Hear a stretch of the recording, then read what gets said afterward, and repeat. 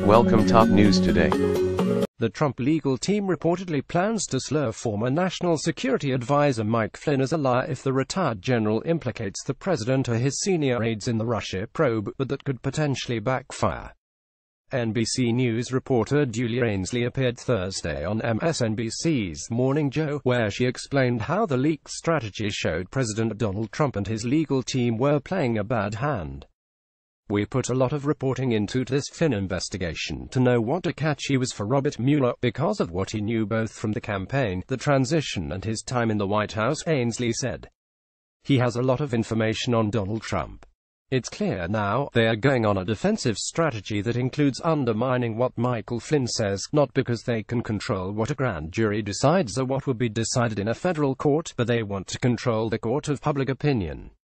They want to make it whatever details emerge from Flynn's testimony and whatever Mueller is able to use," she continued. "It will be sort of, not believed by the public and not believed by some of the Republicans who would be deciding, in a hypothetical world, whether or not to start calling for more scrutiny of this president as they head into the next Congress." Trump and Flynn were very close during the campaign, and the president has strongly defended his former national security advisor since he was forced out, so Ainsley said throwing him under the bus could prompt other potential witnesses to cut their own deals with special counsel Robert Mueller.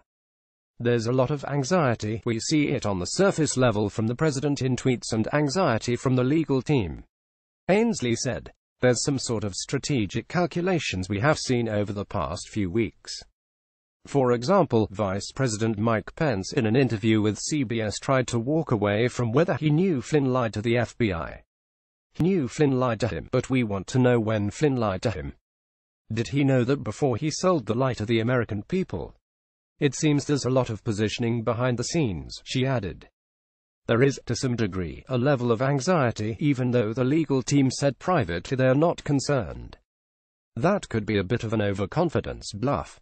Flynn agreed to cooperate with Mueller's team as part of his guilty plea, and MSNBC analyst Sam Stein questioned the apparent decision by Trump's lawyers to leak their strategy to undermine his credibility.